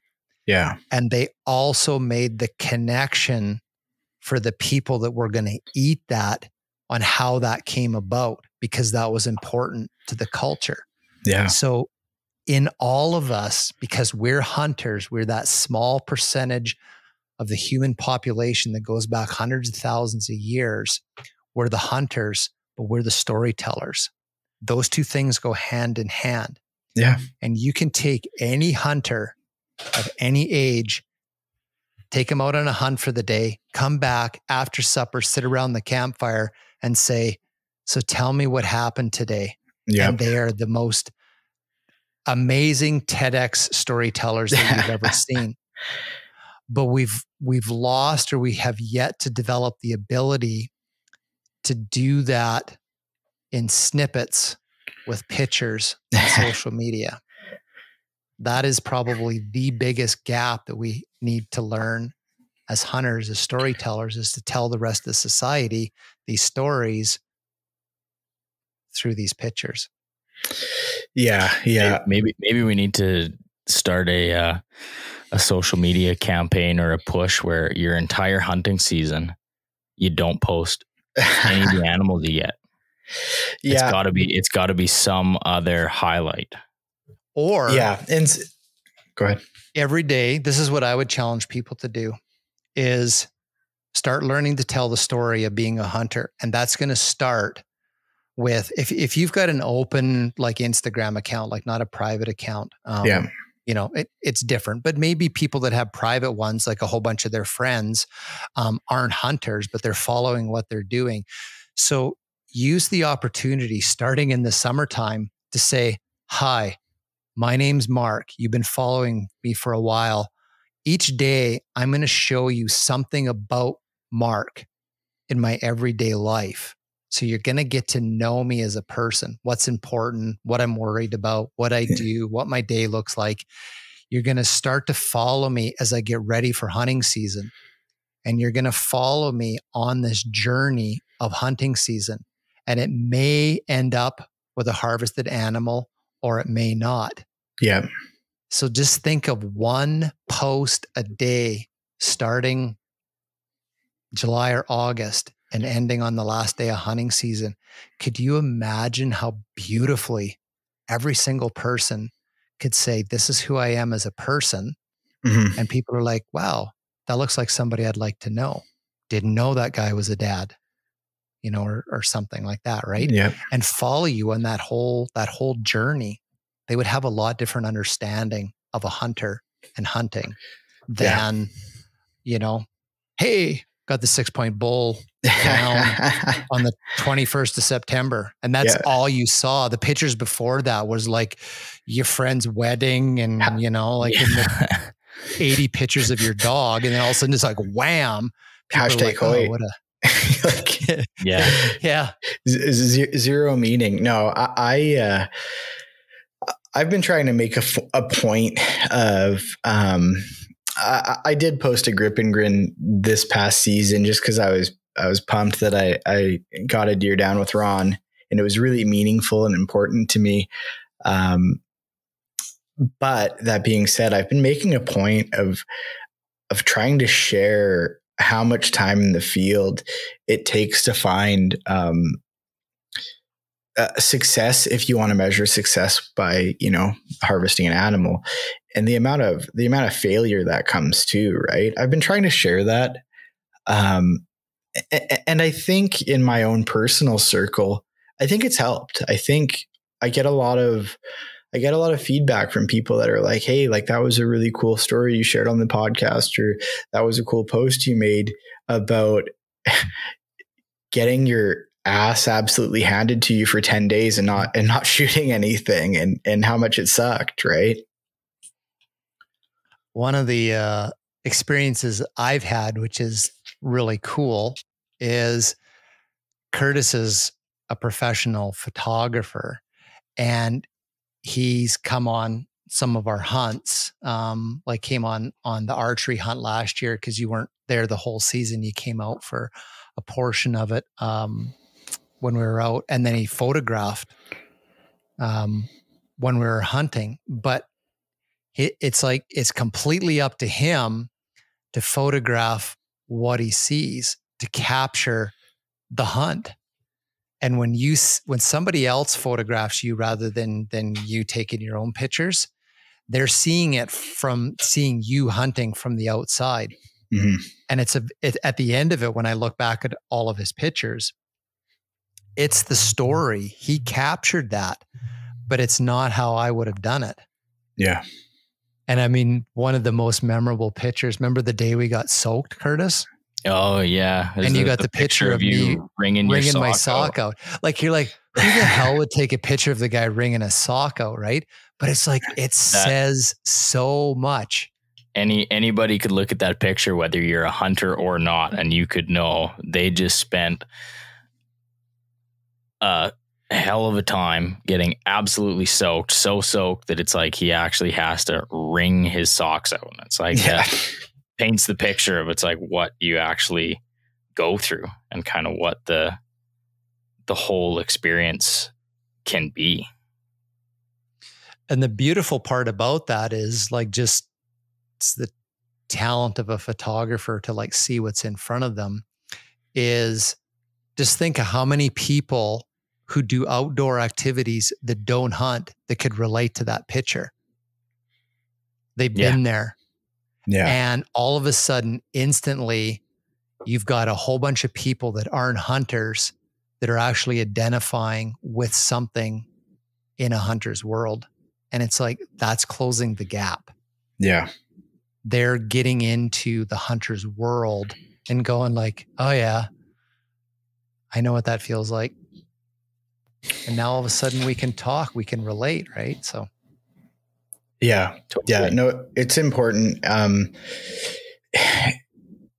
the spaces, I think, in a lot of ways are closer together than a lot of people on both sides think.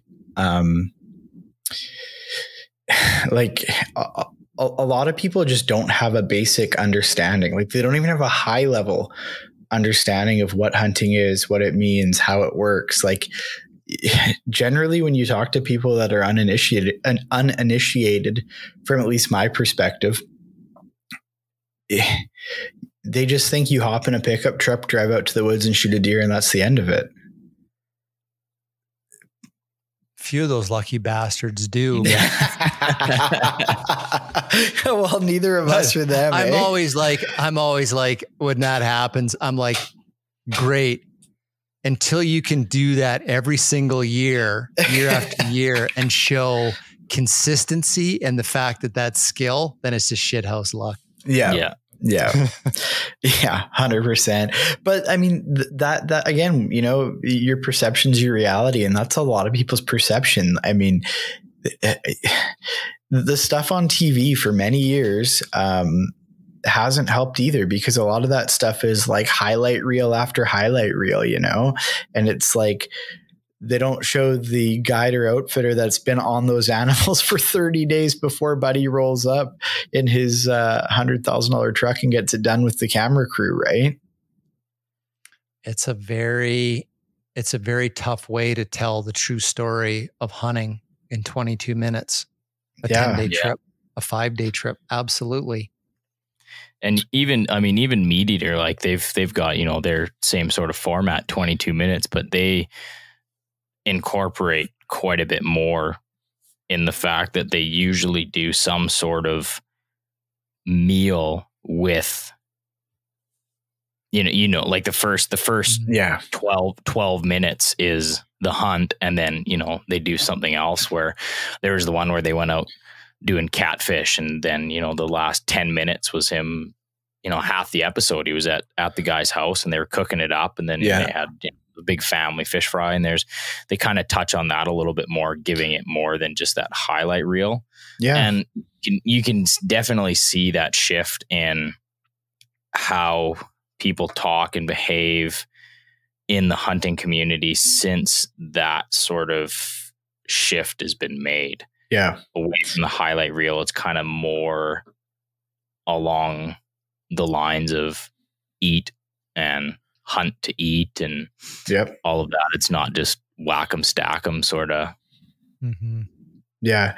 And I mean, it speaks to that same thing we've been talking about, where, I mean, the three of us are dyed in the wool hunters, and you know, if we go on a backpack trip and spend 10 days back there, some of our favorite time is going to be in the tent at night, just chatting, doing exactly what we're doing right now. Right. Yep. Yeah. And so that's why I kind of have that, maybe we got to give it a name.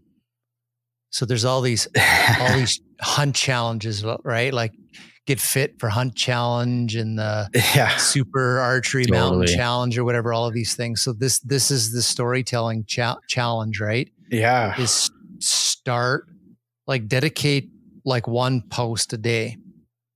Start in the late summer, getting people to know who you are, and then take them on a journey of your hunting season.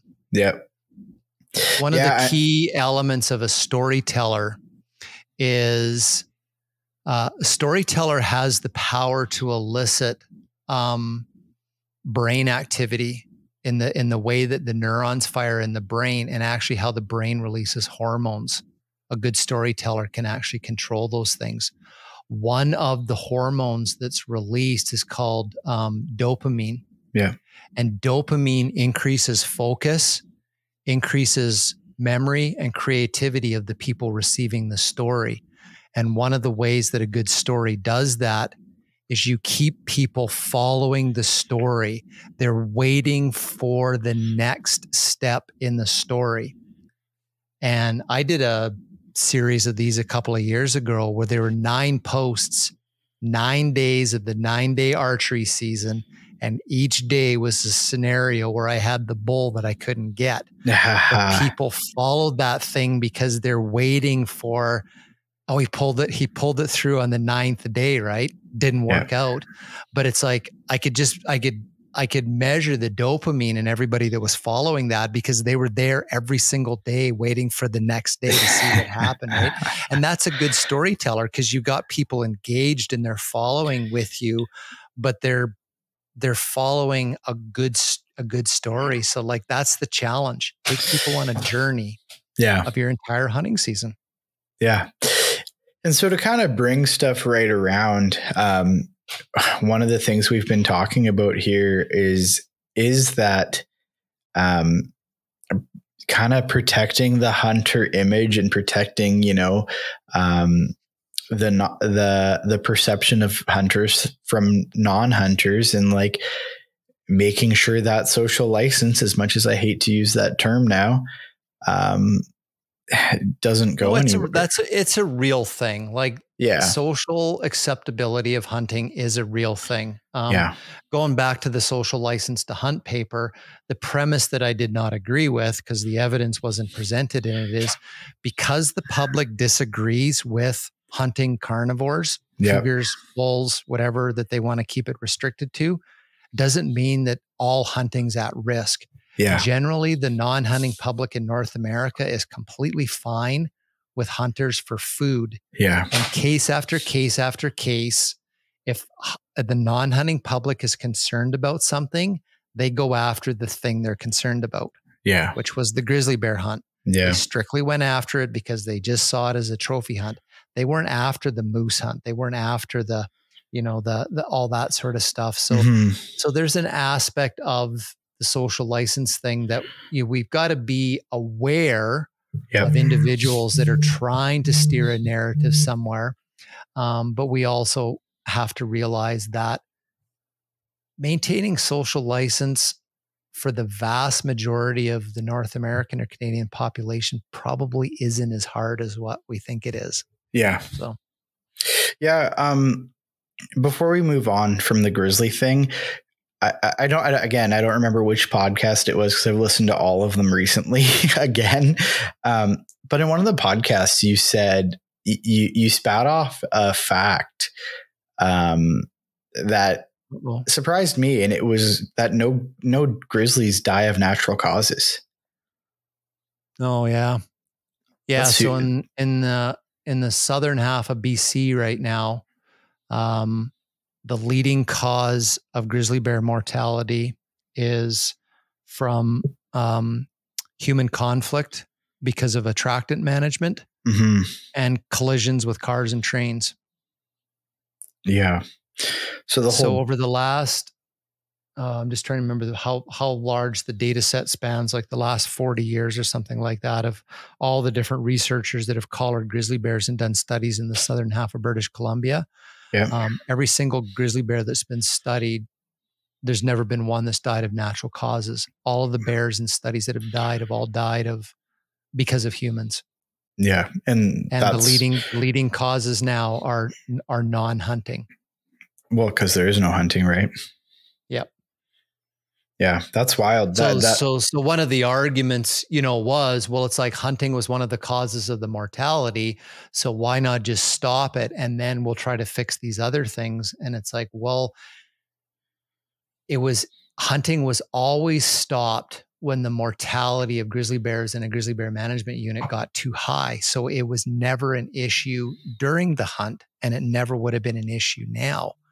So if you're strictly concerned about grizzly bear mortality, taking hunting out of the picture didn't change anything, because all those other causes we have just about no control over. Yeah. Wasey, who he hosts the Traditional Tuesdays with me on this podcast, but Wasey, he's in Alberta. So they haven't had the Grizz hunt, I think, since 2008, I think it is. Yep. And he was saying he's convinced they don't like these advocacy groups or whatever that really went after the grizzly. He's convinced that they don't care about, grizzly mortality. They just don't want people to hunt them. There is a part of that, and there's a part of that that's embedded in all carnivore hunting. There's a part of that that's embedded in any hunting. It's people that just fundamentally disagree with killing wild animals. Yeah. There's the ones that fundamentally disagree with, like wolves, because it's like they know it's not a sustenance animal. Yeah. So they object to that. And then there's people that are they're sort of like, no, you shouldn't be killing, anything. So yeah, there is that philosophy that exists out there, and it's real. People hold that philosophy. It is what it is. I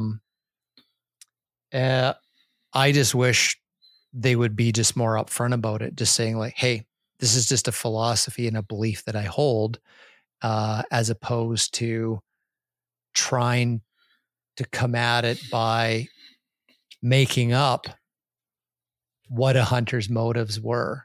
They just like to kill. They're harvesting too many bears.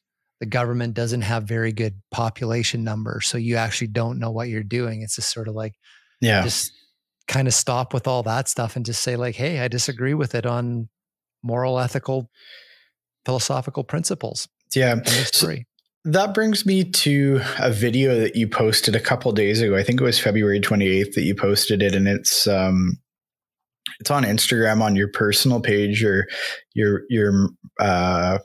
Mark Hall Instagram. But it says the caption on it is "Social License to Anti-Hunt," and it's a really interesting video, and I'd urge everybody listening to this to hop over there and and check it out. After this, it's you make some really good points, and it's points that I often worry about. And raising a bunch of kids that all they want to do is be in the woods and stuff.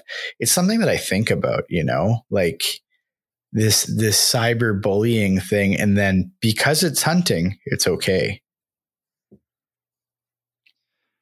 Yeah. I mean, that's definitely what's happening out there, right?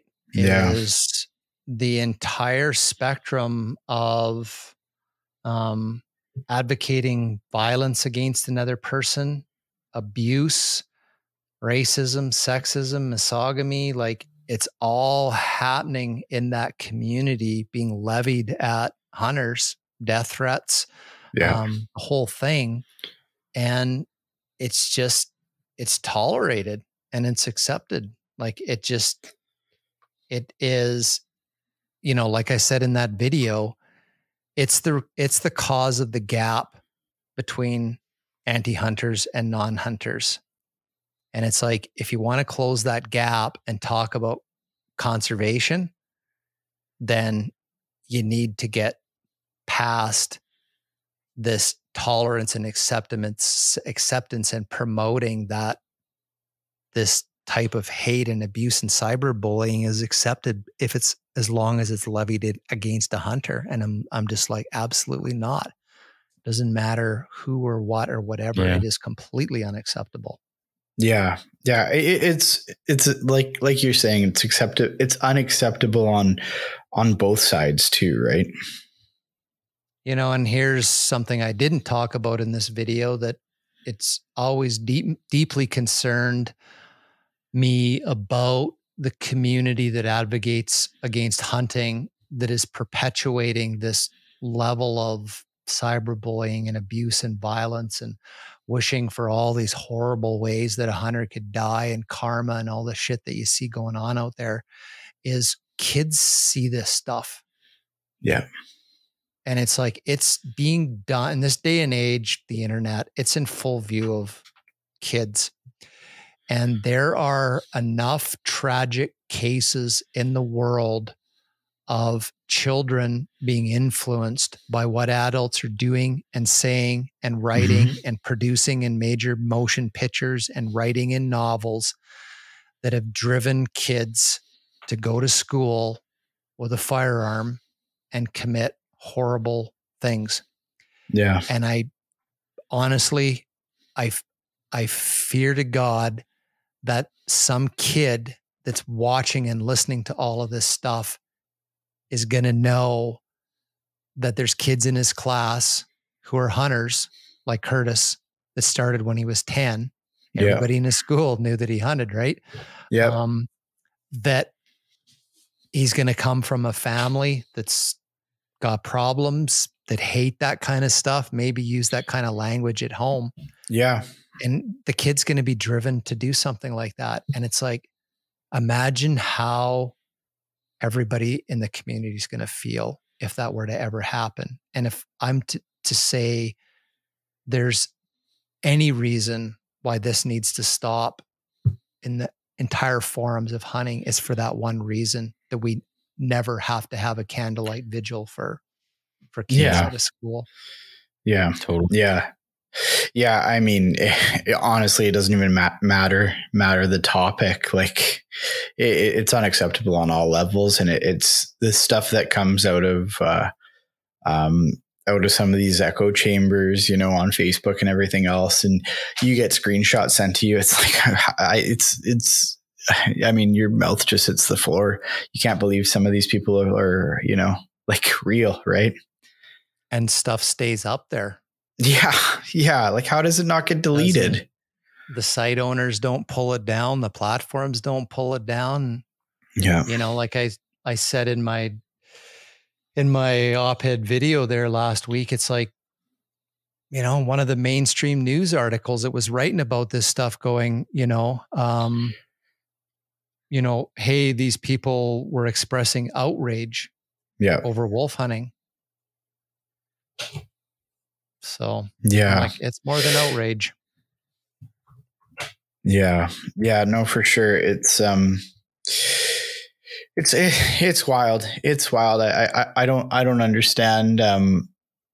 I mean, I guess you and I are just not the type of dudes that would ever take it there anyways, in an argument, because we both know when you act like that, it doesn't help your case in the first place. So nope, not at all. Not at all. Yeah. And so I guess one of the last things I have on my notepad here was going to be just to bring up, like, what are some of the kind of immediate threats that you see to hunting and kind of our ability to hunt going forward. And we've touched on a ton of them already. I mean, we've spent the better part of this podcast talking conservation. Mm-hmm. Well, I think, there's a few different places. There is definitely there's definitely a threat that comes from these organizations that are weaponizing science against hunting. Yeah. And you got to be hyper aware of when that happens, where it happens, what the media does with it when it's picked up. Because from what I've learned from people that know a bit more about some of these things that's going on, that there are very wealthy individuals out there that have perspectives about right and wrong in wildlife and hunting and trapping and all this kind of stuff.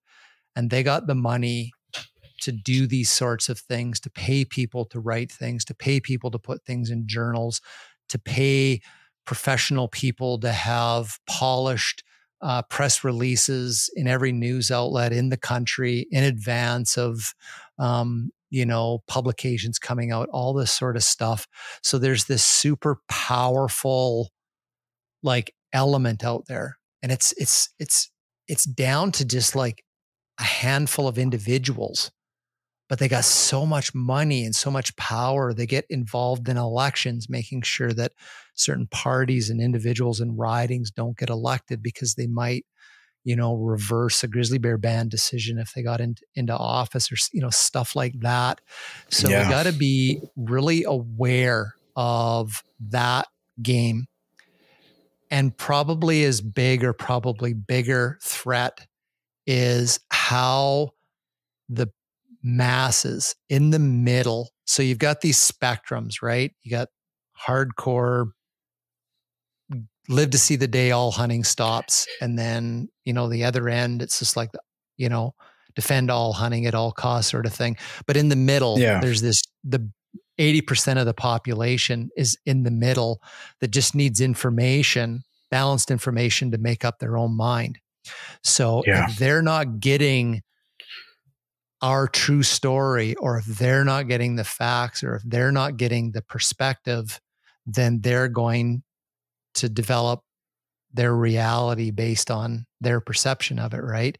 And to me, that may be the biggest threat is that middle group is not understanding, they're not hearing, and they're not seeing. What they see doesn't resonate with them, or what we say and our behaviors and actions don't make sense to that group of people.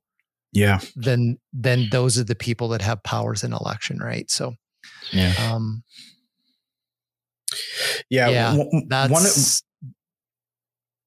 the big thing. And that's where the individual person really has the power to make the difference, because it's like, it's your closest circle of friends that you have the ability to influence.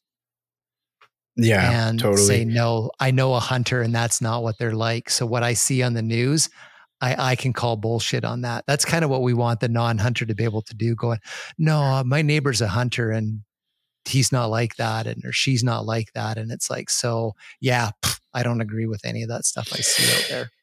Yeah. And part of the dilemma for me too is like, you turn on the 6 o'clock news now or whatever, and how much of it is,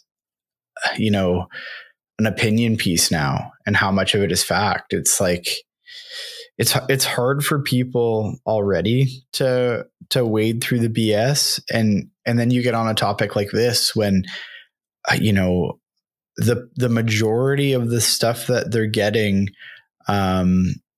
through a Google search is a lot of these, I don't know how I would say it, like anti-hunting groups or anti-hunting lobbies, that's like, that's the grand majority of stuff that comes up. You don't really see a lot of like feel good hunting stories when if you're Googling around, or if you're just looking up, hunting in the news. Like that's not what makes the headlines. And I think that's a component of what we need to change.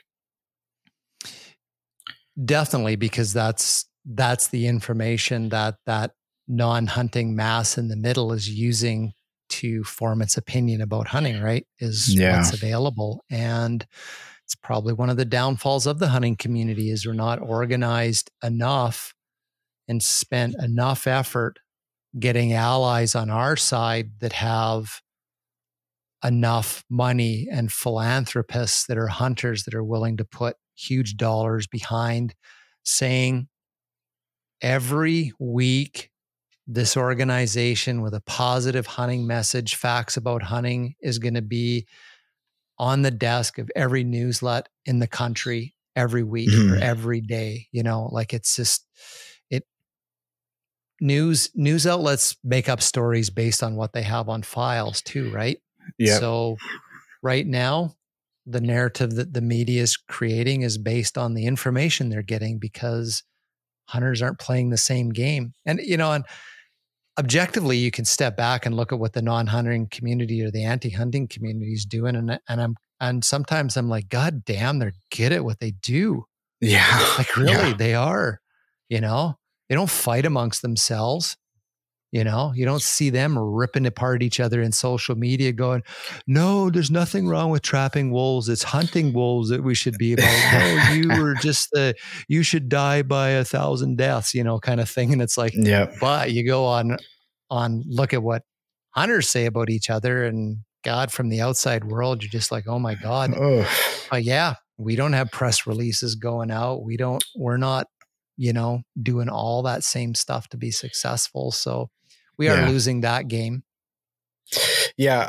I've said on here often too, it's shocking the willingness of people in our own community, to cannibalize the stuff that they're passionate about,